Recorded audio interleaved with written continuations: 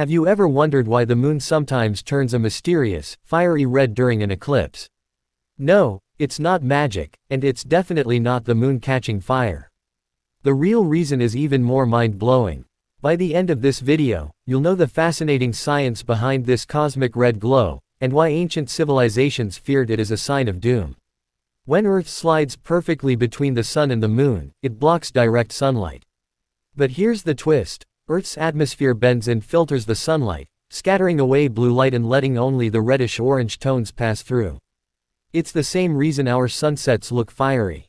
Now, imagine every sunrise and sunset on Earth happening at once, and all that light being projected onto the moon. That's what paints it red during a lunar eclipse.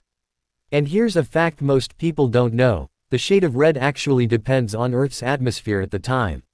Massive volcanic eruptions or wildfires can make the moon look even darker or bloodier than usual. So the next time you see a red moon, you're literally witnessing Earth's atmosphere being projected across space, a cosmic mirror reflecting our planet's sunsets onto another world. If that blew your mind, hit that like button, share this with your friends, and subscribe for more jaw-dropping facts about our universe.